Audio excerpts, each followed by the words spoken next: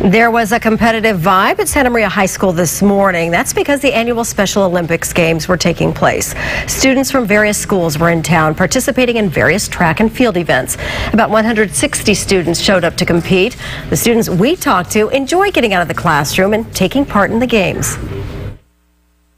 We have students from Orchard Union School District, Guadalupe School District, and Santa Maria Bonita School District out to participate in several track and field events.